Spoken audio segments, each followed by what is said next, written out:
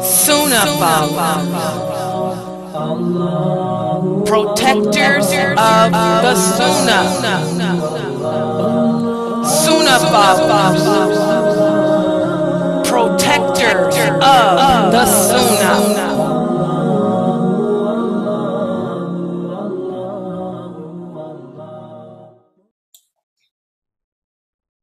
Inna alhamdulillah wa salat wa salam ala wa rasulullah. Welcome to another session of our Aqidah class, and we have been studying what it means to believe in Allah, the true meaning of Tawheed, the true meaning of Aqidah. Two Arabic words that every Muslim on this planet should be familiar with. What's the difference between the Arabic word Aqidah and the difference between the Arabic word Tawheed? Who can tell us? What's the difference between when we talk about Tawheed, what are we speaking about? When we speak about Aqidah, what are we speaking about? Who can explain the difference between the two? Go ahead. Sister Elma, what's the difference between Tawheed and Aqidah? Go ahead, Elma. Oh, Elma's here. Go ahead, Elma. Aqidah is belief in Allah, and Tawheed is worshiping Allah alone. Almost got it. Almost got it. Good job, though. Almost. She almost got it right. Go ahead and help her out. Who can else? What's the difference between when we speak about Aqidah, what are we speaking about? And when we speak about Tawheed, what are we speaking about? Let's see. Who else? Go ahead, Tony. When we're speaking about Tawheed, that means that we're speaking about the oneness of Allah. And when we're speaking about Aqidah, we're talking about your belief system. MashaAllah, that's the difference. So I want y'all to remember, Aqidah is our belief system. That's everything. What do we believe in as Muslims? Okay? What do we believe in as Muslims? Who can answer that? That's another question. Who can answer that?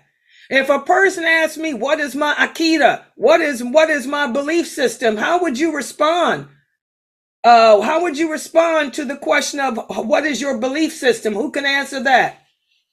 Just basic terminology I want y'all to really put in your hearts so that when you don't look, it really bothers me when I see some Arabic speaking people make fun.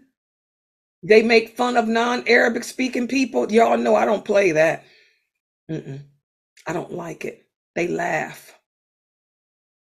You want to laugh because a non-Arabic person doesn't understand the meaning of your word. It's in a language that you don't even speak properly, but you celebrate birthdays. That person ain't celebrating no birthdays. You are. Okay. Go ahead, Latifa. What do we believe in?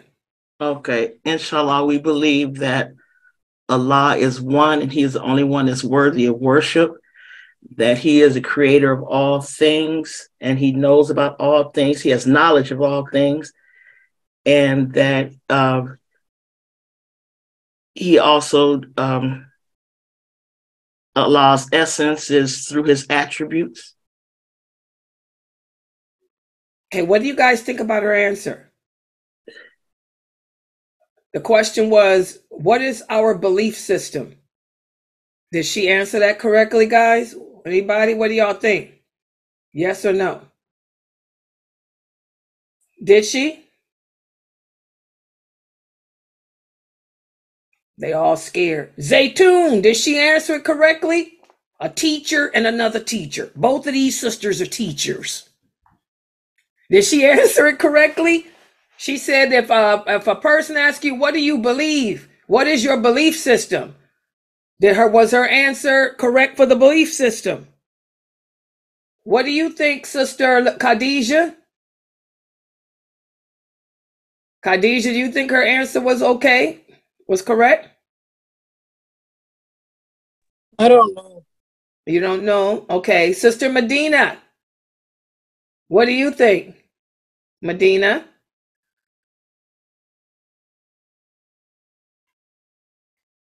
Lucy? I didn't hear her answer. Sorry. I Okay, didn't hear her you were answer praying. Okay, the her answer. question. Yeah, the question is, if a person asks you what is our belief system, what would you say, Medina? If I asked you what is our belief system, what do we believe in? What would you say? What do you Muslims believe? What would you say? What would your answer be, Medina? I'm sure people ask you that all the time. Muslims. Yeah, go ahead. We believe in the oneness of Allah. That's it. What do you guys think? Go ahead, Brother Noor. What would your answer be? If I asked you, what do you believe in as a Muslim? What is your belief system? What do you believe in? How would you respond, Brother Noor? Go ahead. There's only one God, and not Allah, which is Allah, and Muhammad is the last messenger. Okay. Anyone else want to try?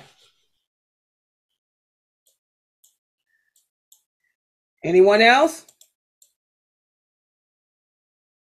Okay, your answers are wrong. Okay, Latifa, you had the right answer, but not for that question. Remember, we're speaking about the difference between Aqidah and Tawheed.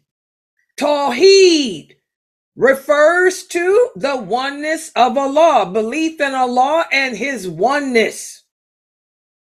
Aqidah refers to our belief system, what we believe in. Who wants to try it again before I give the answer? Because this is sad that I've been teaching this and you guys still can't get it. Lucy, go ahead. I'm going to try it. We believe in the oneness of Allah. We also believe in the angels, believe in all the prophets that come before it, I don't stop. My mind is gone again.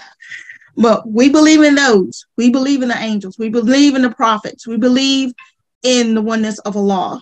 We believe that the Quran was the last book, and we believe that Prophet Muhammad was the seal of all prophets. She almost there. Anissa, if a person were to ask you, what do you believe in as a Muslim? What is your belief system? What would your answer be, Anissa? I believe in the oneness of Allah. There's no God but Allah. There's nothing like Allah. He's the originator. I believe in the prophets that He sent and the books that He sent with them. I believe in the angels. I believe in the day of resurrection. I believe in the day of judgment. That's the answer you guys are supposed to give. I want all of you, Medina, Brother Noor, Latifa, you almost got it right. You went the wrong answer. I want every Muslim listening to me to write that down, because a lot of you are giving the wrong information to people. When people ask about our belief system, you're supposed to tell them our belief system is based upon believing in Allah as the only one worthy of worship. And we also believe in His angels and His books and all the prophets that He sent. We also believe in paradise and in hell. And we also believe on the day of judgment. And we also believe that everything that happens because God willed it. That's the foundations of our faith. Those are the pillars, the 6 pillars of faith, or the 6 pillars of belief. Every time I ask that, you guys get it wrong, and I don't understand that. So you guys are going to have to remember that your belief system is believing in Allah and everything He told us to believe in. You got to believe in His books, the original ones. You have to believe in His prophets, His angels, paradise, hell, judgment day, and the Qadr. That's what we believe. Now, what is it that we believe about God? Who can answer that? If a Christian or an atheist or a Hindu or a Buddhist came to you and say, what do you believe in a supreme being? Do you believe in God? What would you say? What is your belief system founded on in regards to belief in God? How would you respond to that one? Anybody? You want to try it again now, Latifa? Go ahead. Okay. I think the other answer I gave was kind of based You upon gave that. Okay, your so answer was for Tawheed. Yes. right. Okay, so your belief is that Allah exists and that Allah is the only one and the only one worthy of worship. That Allah is the creator of all things. Allah has knowledge of all things. Allah is the only one. Allah, his essence is defined through his attributes. Right. He's the sole provider, all of that. All of that. So don't get it twisted. When people ask you about your belief system, that's when you tell them about the pillars of faith. When they ask you about Allah, that's when you tell them about the things we covered about Allah, how he's the creator of all things. How he tells us of himself through his attributes, how he's the sole provider. Okay? How nothing happens unless he wills it to happen. All those things that we spoke about with that. Everybody get it? Next time I ask this question, y'all need to pay attention more because every Muslim should know these answers. And this is why I tell y'all, be careful. A lot of us, we have to understand that Shaitan doesn't want us to learn the correct belief system. He doesn't want you guys to know this stuff because Shaitan knows that in order to get through the punishment of the grave, it ain't based on your good deeds. All the fasting that you're doing, all the charity that you're giving, none of that matters if your belief system is not correct. So Shaitan wants you to focus on learning how to read Quran, which ain't going to help you. You can read Quran till your heart falls out. If you don't believe La ilaha illallah, Muhammadur Rasulullah, and what it implies, it don't count.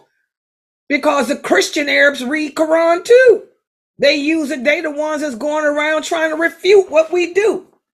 Okay? So y'all have to, focus on the right stuff. Just like I told you about shirk. Shaitan doesn't want you to understand what shirk is. And that's what we're going to talk about today.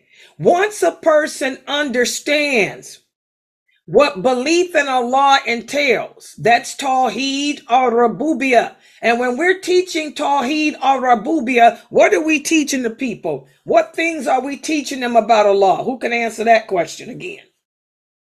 We went over this yesterday. Let's see if it's in your heart yet. When we break down Tawheed into Tawheed or Rububiyah, which is the first category that speaks about the lordship of Allah, what are we teaching the people about Allah? Go ahead, Jalusi. We're talking about his lordship, his being a creator, provider. He's the only one that can make laws and change laws. Good. Once we teach the people these things, guys, about Allah, that's when we go into shirk. Because there's things that we say and do that invalidate belief in Allah's lordship. You guys saw it here at the website all last week. That brother hasn't been back either. But you guys have seen how this young brother, I wish he'd come back because he's a good brother and I want him to learn. But he left out of here not, with a veil over him, and Shaitan just took him away. The last thing he said was that he was called a kafir. And you guys know I've never called him a kafir. That's what Shaitan wanted him to believe so as he don't come back And he was a good brother. And I could tell he really wanted to learn. Okay? But this is what Shaitan does to us, guys. Okay? This is what Shaitan does to us. He wants us to focus on other things and puts a veil over our hearts. And when he sees, let me hold on for a second. Brother Tarek, you ready, Tarek? Yasmin and Tarek, you guys here? I need moderators in the Zoom room too. Yes. Okay, I just made you a moderator. Keep your eyes on the names coming in here because I just see some names that's, and let me make sure I got the other thing cut off too. Yeah, it's off. It's just me. Yeah. Okay. Yeah. All right. So again, guys, when Shaitan sees that you guys are learning the truth, that you're getting your belief system together, he gets angry. Your personal jinn, he gets angry. So he tries to put all kind of bad thoughts in your mind to make you hear things that people didn't say, to make you believe things that they didn't say. Because again, that personal jinn assigned to you, Allah put him there for a reason, to try to get you to see if you will follow Allah or not. And his job is to see if he can take you to hell with him. That jinn, your personal jinn, already knows he's going to hell. Just like Shaitan knows he's going to hell.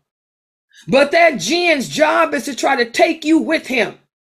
So he's going to work hard, work very, very hard, to get you to believe the opposite of Tawheed. And unfortunately, most Muslims today are living their lives opposite Tawheed. So this is why today we're going to focus on what shirk is, the different types of shirk. First of all, does anybody know what shirk means? I want one of my students here to explain what is the meaning of the word shirk. What does shirk mean? It's to associate partners with Allah. Exactly. Shirk basically in English refers to associating partners with Allah. And what a lot of Muslims are not aware of is that there's different categories of shirk, different categories of associating partners. A lot of Muslims think that to associate partners with Allah simply means to worship a statue. No. We commit association with our tongues all the time. We commit association by celebrating people that we shouldn't celebrate, eulogizing people. That's a haram. We don't eulogize. That's over glorifying, over praising. That's putting someone on a level. That's what birthdays are. Okay. So we're going to now go into shirk and what it is. Okay, so let me put the PowerPoint up on the screen. And by the way, I did post up the pages. I hope you guys read along in the book because Sheikh Kareem Abu Zayd did a good job breaking down this first category of shirk that we're going to talk about today. Shirk or association in Allah's lordship. This is shirk in Tawheed al-Rububiyah. Okay? And I like how Sheikh Kareem Abu Zayd, he does like me as far as trying to break these words down in simpler terms.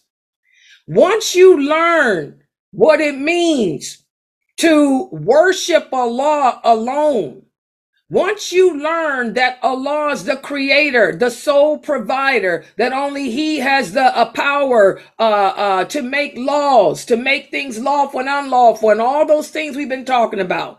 Once you understand that component of Tawheed al-Rububiyah, it becomes necessary, guys, to educate yourself as to what shirk is.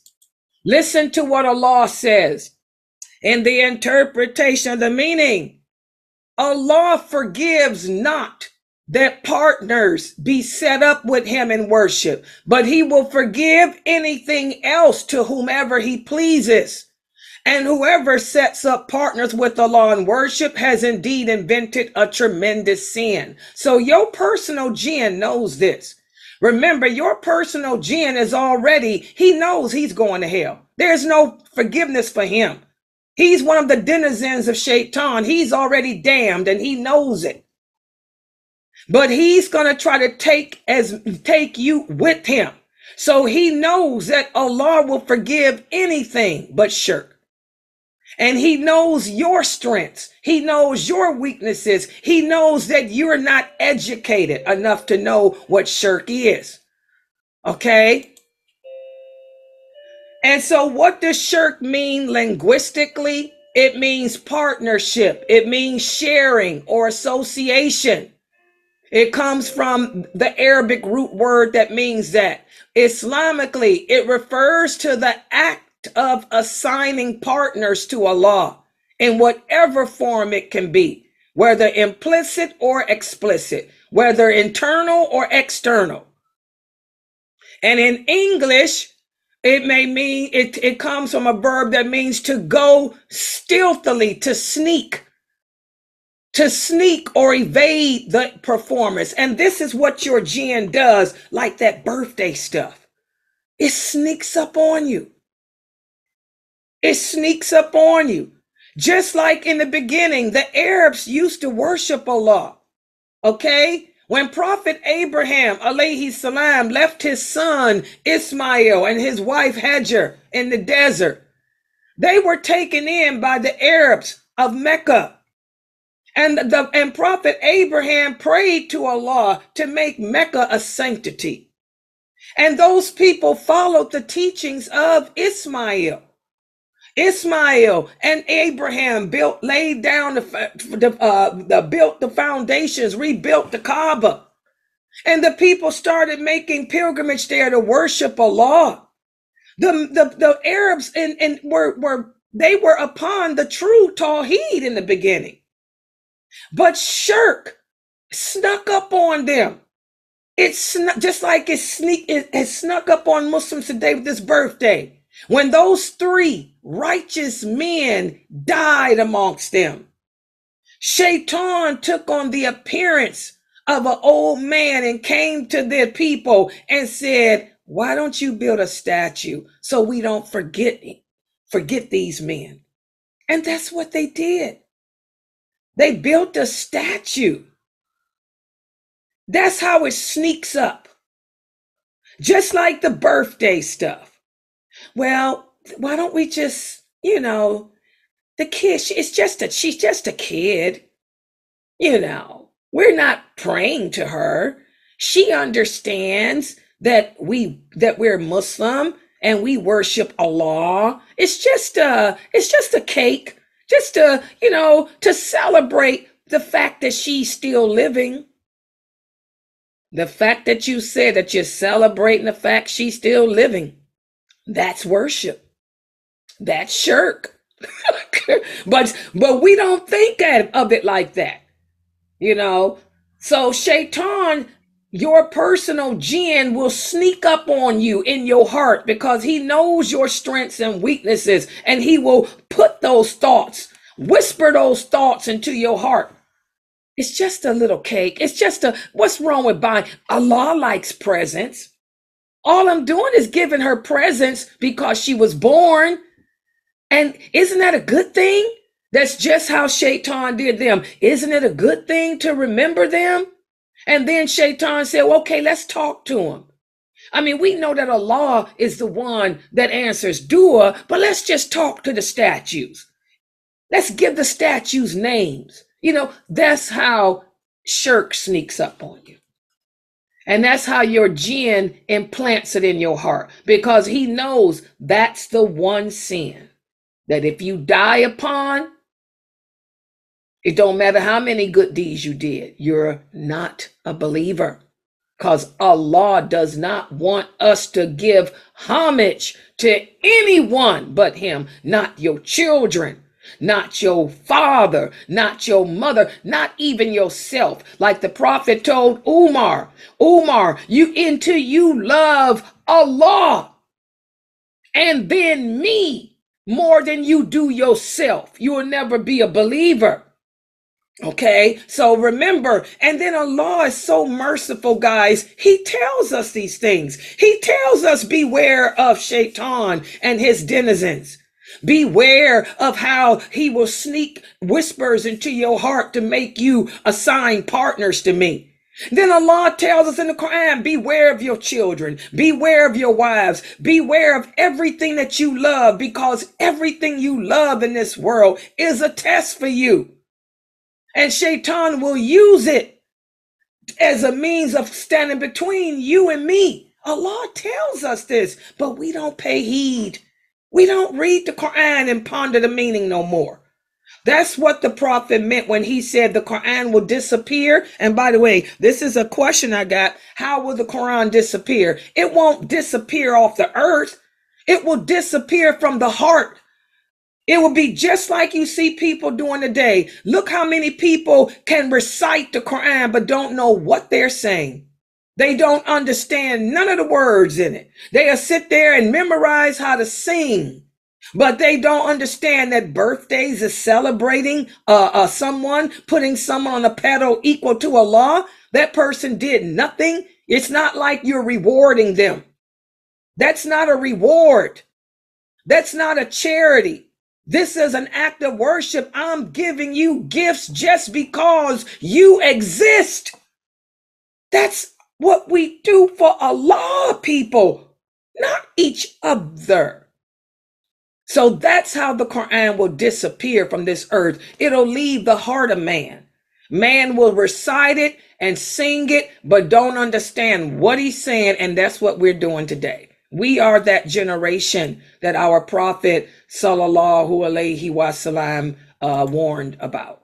Okay, so that's what shirk means, and it will sneak up on you and stand between even the way you perform your obligations. This is why the prophet told us, be careful even when you pray, because your jinn is going to whisper and try to get you to show off when you're praying.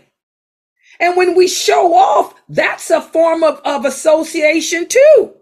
Because instead of doing my prayer for Allah, I'm doing it to be seen of the people. Y'all see how it sneaks up. Even for a person like me, I'm teaching dawah. I'm giving dawah on the internet. Shaitan can sneak up and say, show off. Do it to show people just how intelligent you are. Do it just because you want to get rich and famous. You know, it sneaks up on us. So that's the meaning of this term. And I really like the way Sheikh Kareem Abu Zayd broke it down like that. So shirk or association in regards to the lordship of Allah, what does it mean? It means to believe that others besides Allah create or share control over his creation. Okay, let me give an example of that. Okay, you want to say, say for example, you have a total knee replacement surgery. You have total knee replacement surgery.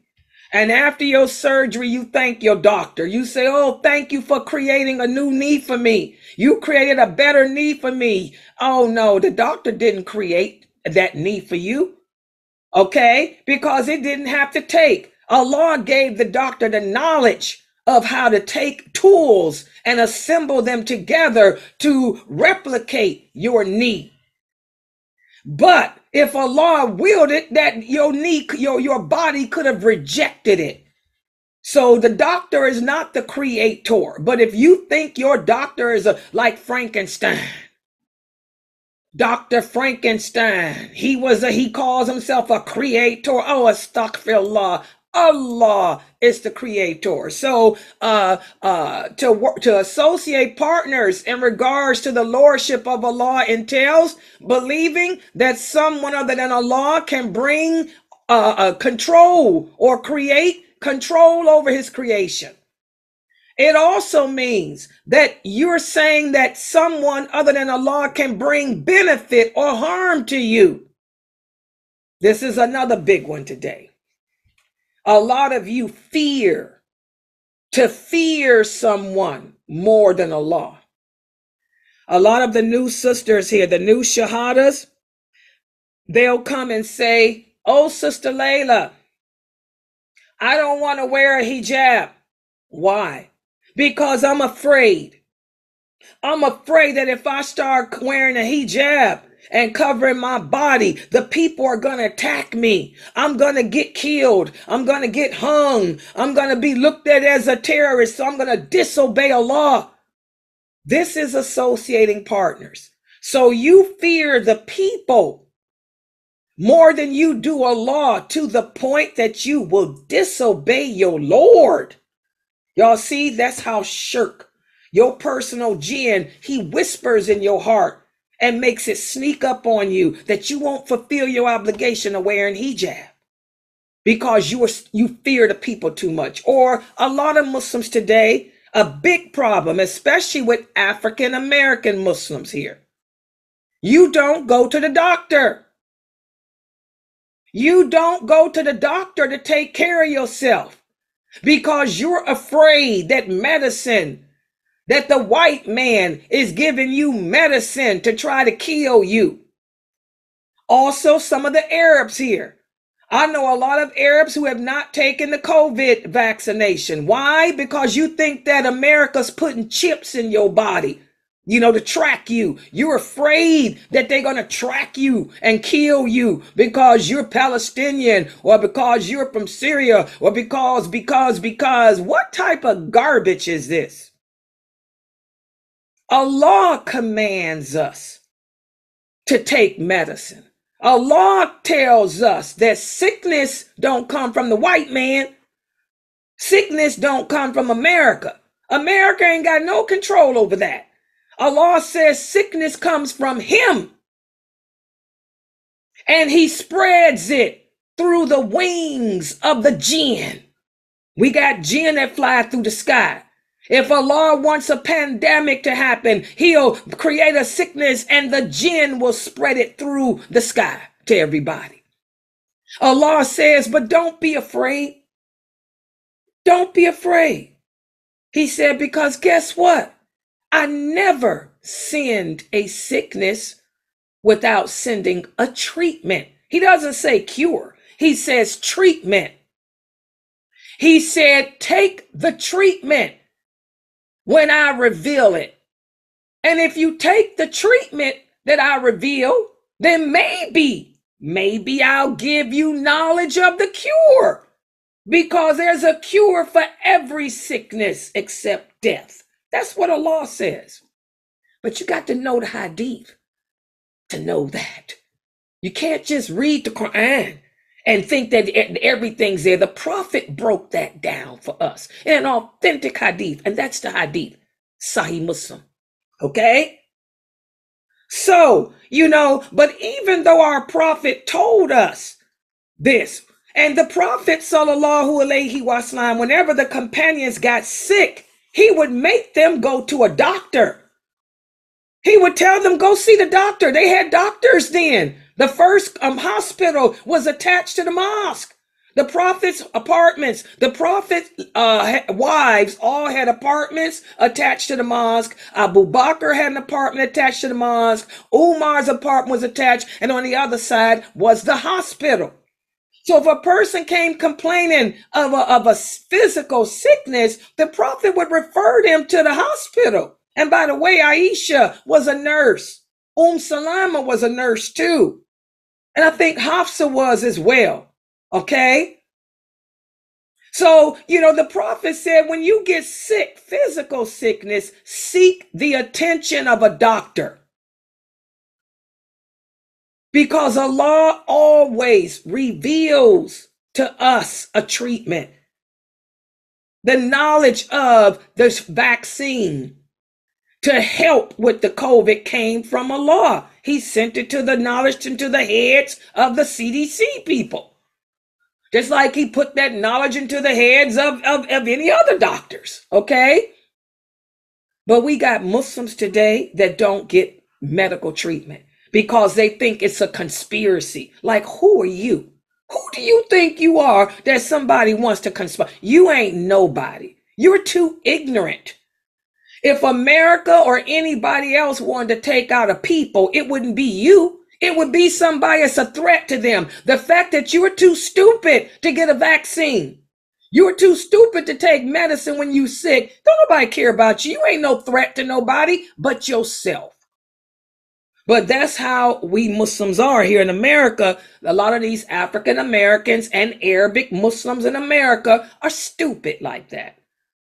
They think everything is against them and they fear America and they fear the white man more than they fear Allah Almighty. This is shirk. That's associating partners with Allah. Allah said, get the treatment, get the vaccine. How many of you ain't had it? If you ain't had the vaccine because you afraid of a chip or a white man, shirk. Hello. There it is. Okay, so this is another thing. You think that someone other than Allah has the power to benefit or harm you to the point where you'll even disobey your Lord. This is associating partners with Allah, guys. Also, good luck. How many of you heard Muslims speak about good luck? How many of you know Muslims that wear ayat kursi around their neck, tying strings around themselves or their children, reciting Quran over the strings, and then drinking water, putting the string in water, thinking it's gonna, girl, let me tell you something. Most ridiculous phone call I got was from a sister. She and her whole family had COVID. This when COVID had first come out. Her children had it. She had it, her husband. And she called me, couldn't talk hardly. And she said, Sister Layla, I got the COVID. All of us do. And we keep reciting the Quran and soaking strings in water. My husband even went out and bought a Quran and cut the pages out and soaked it in the water, and we drinking it, but we still sick. My baby is on a ventilator. I said, who told you to do this stupidity? I said, get your behind to a hospital. Are you crazy? Who told you that if you soak the Quran in water and drink it, it's going to cure you of your sickness? The Prophet Muhammad sallallahu alaihi wasallam said the Quran is a cure for what ails the heart, not the body. He said, whatever ails you in your body, seek medical attention. The Quran is only a cure for diseases of the heart, like weakness of faith, ignorance of the religion. It has nothing to do with curing you of cancer, COVID, or anything else, guys. And I told that sister, I say, you're crazy. This is, where did this come from? So reciting Quran over strings and reciting Quran over talismans, thinking it's going to protect you from evil. All of this is shirk. Allah told us how to protect ourselves against evil. Like the Prophet said, if you're sick, seek medical attention. If it's physical, if it's spiritual sickness, we seek it through the Quran. And the Prophet sallallahu alaihi wasallam taught us many different supplications that we can say, to help us if we're spiritually sick. Does everybody get it? Spiritually sick, not physically. That's why when these Muslims come to you saying, can you do ruqya over me? I've had sisters do that too. Oh, Sister Layla, can you do ruqya over me? No, you do ruqya over yourself. When I got sick, okay, oh, I want to come and do ruqya on you. Oh, no, you don't. I do my own ruqya. I don't need nobody to recite Quran over me. I recite Quran for myself.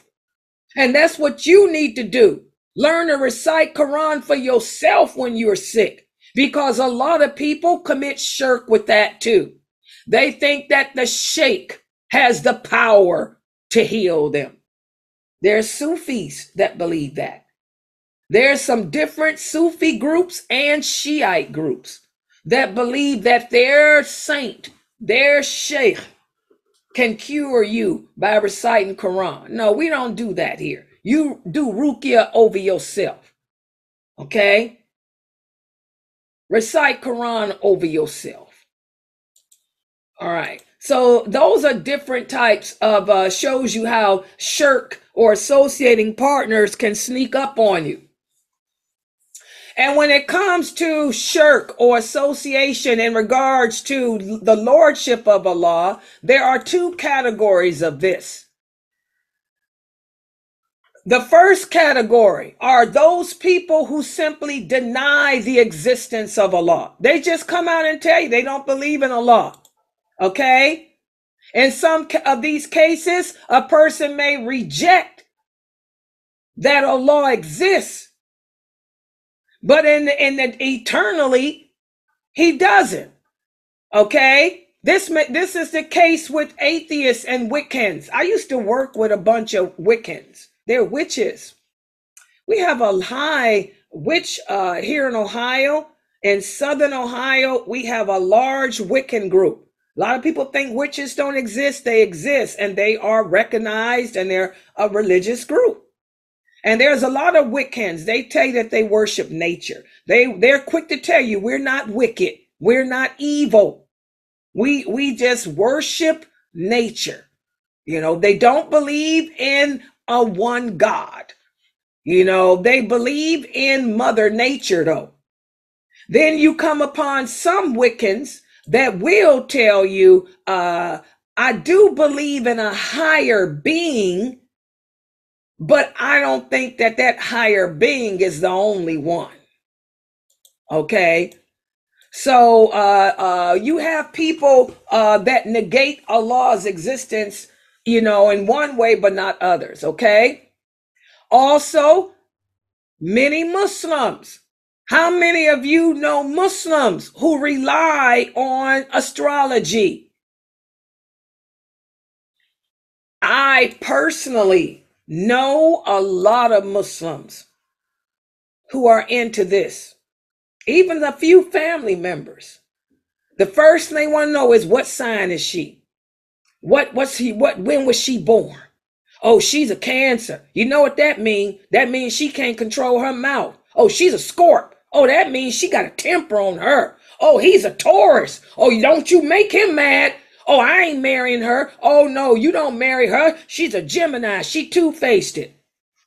I know a lot of Muslims who claim to believe La ilaha illallah, but they invalidate it because they practice horoscope, astrology. Everything is based on astrology. Subhanallah. I grew up around that. Back in the 60s when I was growing up, that was the big thing, was numerology and astrology. I mean, I know people who really take it, they don't even go out the house unless they see what the zodiac signs, what the horoscope says for them today. You know, they don't build a house. They don't get a job. They don't do anything unless they check what the zodiac signs say. And they don't marry or they don't take, they base their relationships on what sign are you? When is she born? When is he born? So that's why I don't tell people. When people ask me about my birthday, I don't tell them. And that's why I don't, because I grew up with that stuff, that astrology and numerology. It's all based on what your sign. You a Cap? Oh, he's a Capricorn. Oh no, you better be a Scorpio because Scorpios, we deadly. Oh, I'm that two-faced Gemini. I grew up with that crazy stuff. Okay, this is shirk. This is associating partners with Islam, with the law, and all your good deeds are invalidated. And this is very common in the Arabic lands too. You go to Egypt, you go to Jordan, you go to Saudi, they sit out on the streets. Women and men want to tell you your future, your fortune. Okay, the tarot card readers. Even here, we got people doing matchmaking. Arabs are into matchmaking. You know, tell me they base it on astrology and numerology, and they can hook you up with the best husband, the best wife. This is all witchcraft. Witchcraft, magic, all of that stuff is associating partners with Allah. So it's not just the Kafirs, it's not just the Christians and Jews and atheists and Wiccans. We got to look at ourselves as Muslims. Are we into tarot card reading? Are we into astrology, zodiac signs, numerology, matchmaking? Look at all these Muslim run matchmaking websites. First of all, it's haram. If you want to get married, you don't go to no website to look for no husband. You're supposed to follow the Sunnah and go to your guardian. But look at all these crazy innovators who've created these matchmaking dating websites. These people commit shirk. And you guys are stupid enough to be a part of it. And you want to know why you can't, why when you do get married, you end up in divorce court. All right, so, you know, Muslims claim to believe in Allah too and his existence, but we got many of them who deny it with that zodiac signs and numerology and all that crap too. And then in other Muslim countries, we got a lot of other Muslims who are not Arabic, but they come from Muslim lands that's into that Buddhism and that Hinduism. Buddhism has been around for more than 5 million, has more than 5 million adherents and has been around for centuries, since the 6th century. You'd be surprised how many Muslims today still have converted to Islam, but they have brought in a lot of those Buddhism characteristics and beliefs. The same with that Hinduism. And just like in the time of Pharaoh, remember guys, we talked about this before, Pharaoh claimed to be a person who had the power to influence others. This was associating partners with Allah too. So again, we have to learn the different types, different branches of shirk, because so many of us do it every day. You into that matchmaking, horoscope, numerology, any of that, you know, Mother Nature, then this is all shirk. And then the second category is, you know, associating partners with Allah, just doing it. You believe that Allah is the supreme God, but there are other lesser gods. And we talked about this in another class I taught you. This theory came about when the Persian Empire, when the Persians converted to Islam, many of them, this is the Ibn Sina and them, they started this Islamic theology. They took the gods of the Greek mythology and mixed it up with Islam. The Greek mythology, they believed in lesser gods. Zeus was the main god, but there were lesser gods and demigods and all of this. This is shirk. This is associating partners with Allah. And believe it or not, we still have Muslims today who do this. Look at the Sufis. The Sufis believe basically that their sheikh is a lesser god. Basically. They believe that nothing happens unless the sheikh, you have to go through him to make it happen. So, you know, this is very common amongst Muslims today. Listen to what Allah says in the interpretation of the meaning. They say we only worship these lesser gods so that they may bring us closer to Allah. But Allah will judge between them. And this is what the Sufis say.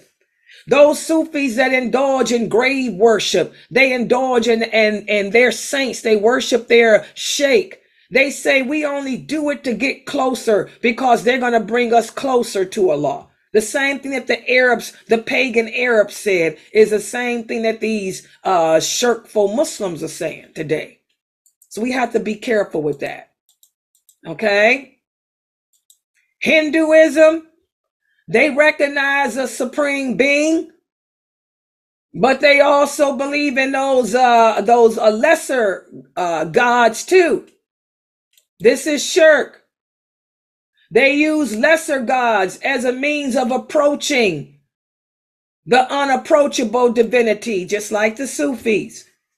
They go to their sheikh and ask their sheikh to make dua for them. This is why when you guys come to me and say, oh, Sister Layla, make dua for me. No, make dua for yourself. I don't make dua for anyone. Okay? Allah understands your situation better than anyone else. Make dua for yourself. A lot of the Sufis think that if you go through a righteous person, a wise person, that Allah will hear their dua over them. This is garbage. This is garbage. And all of this stuff came in with that when Persia, after the Persian people embraced Islam, all this different, we're going to talk more about the Qadariya tomorrow. All this belief came in with that as Islam spread throughout Persia, throughout India, and all of that. And it's the mystic Sufis. The mystic Sufis, they're the ones that resemble the Christians more. Remember, the Christianity divides Allah into a trinity and all of that stuff. Well, the extreme mystic Sufis, they believe that their saints, are the lesser gods. So they go to their saints or their sheikhs, to pray for them and talk to Allah for them and all of that. Okay. They also believe the souls of the dead and other righteous people can affect the affairs of this world. That's why you will go to some of the Muslim lands. You will see more shirk in the Muslim lands than you will see here in America. You will see Muslims bringing food, putting it on the graves of dead people, talking to dead people. This is that mystic Sufi stuff. And there are more Sufis in the world than anything else, guys. They did a statistics, and what sect is the most prominent. The most prominent sect of so-called Muslims in the world are the Sufis. They got more groups than anyone else. And then you have these kind of people here, the grave worshipers. These are the extreme Sufis too. They attribute to a human soul the ability to cause events to happen in the grave, from their death, And they the ones that talk to the grave, talk to the people. And when y'all listen to some of these speakers, listen to them. They'll tell you, oh, you can call upon your dead grandmother.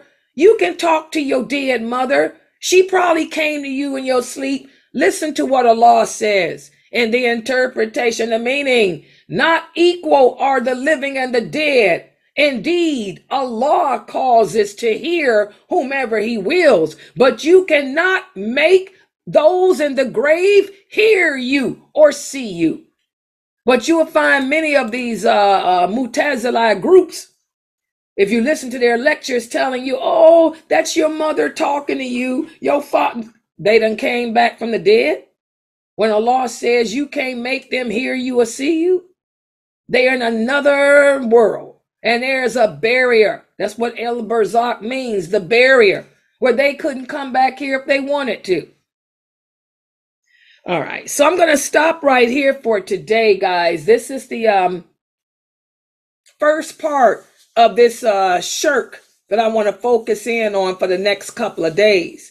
Tomorrow, I'm going to speak about some more groups, so-called Muslim groups, like the Qadariya, and how they associate partners with Allah. And you guys get to see again how many of you are influenced by them. Where did this birthday stuff come from? The Mu'tazila, these Qadariyans. They're the ones that put on the calendar, the so-called Muslim calendar, the Prophet Muhammad's birthday. These are the people that the Prophet hated before he even died. He said, these people are going to destroy this religion. These people are going to destroy this religion. These people are going to cause the people to do things, to do to me what they did to my brother Jesus, and I'll be jiggered. They're doing it. The Metazalai, they're the ones that started this whole daggone worship, celebrating birthdays and put it on the calendar. Boy, y'all better wake up. Most Muslims today are influenced by them. The Kharijites are the fanatical terrorists. They're the ones over there killing and ISIS and people. Okay? Then these other Muslims that's telling you that everything is lawful, including worship of a grave and talking to dead. These are the Mutazilite. There's more Mutazilite than anything. All right, so we're going to stop right here, and we're going to talk more about them tomorrow. Subhanakallahumma wa bihamdika ashhadu an la ilaha illa anta astaghfiruka wa atubu ilaik. Are there any questions?